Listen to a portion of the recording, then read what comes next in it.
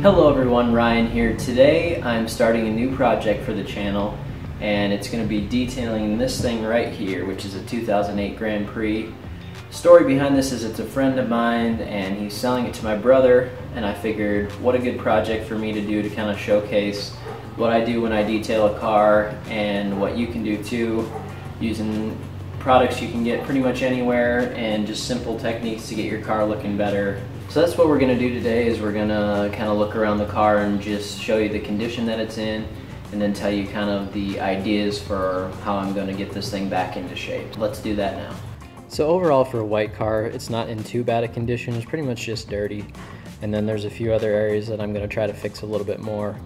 So first off, like any daily driver, you've just got bugs, and this is typical pretty much all the time in this kind of season, which is we're going into summer right now. So we'll be able to clean most of that off and then see what's underneath as far as how the condition is. You can see there's going to be some chips and things like that.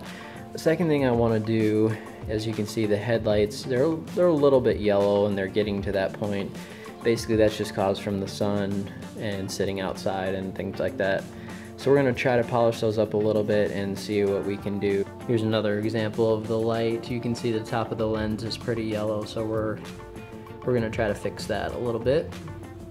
Okay, now I'm moving down to the side of the vehicle. As you can see, there's a lot of stuff here on the doors, just gets kicked up from the tires. Again, this is nothing too unusual. It's just going to be a little bit more work to get this off if you don't clean it, you know, every couple weeks or a weekly clean or something like that. So I'll show you what we can do with that, hopefully at least getting it looking a lot better than it is. It might not be absolutely perfect, but we'll get it where we can get it to. Next we have wheels. These are almost brand new tires, so they should be easy to clean up. And then the rims themselves don't look really too bad. There's not like a lot of brake dust there or anything embedded onto the metal, so that shouldn't be too difficult to get looking a lot better and shined up. Let's take a look at the interior. This is going to be a little bit more work. You got leather seats, which is good because they're a little bit easier to clean, but you got this suede insert here, which we're going to have to deal with. And then you've just got typical, you know, dirt and stuff that just needs to be vacuumed. That's simple.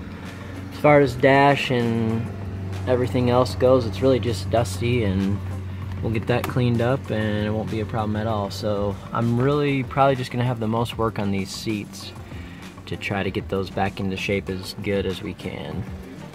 Okay guys, so that's where we're at with the condition of the car, and I hope you'll follow along in the upcoming videos. Maybe you can learn a few things, or just kind of show you what we can do with the car to get it back into shape. I'll see you soon.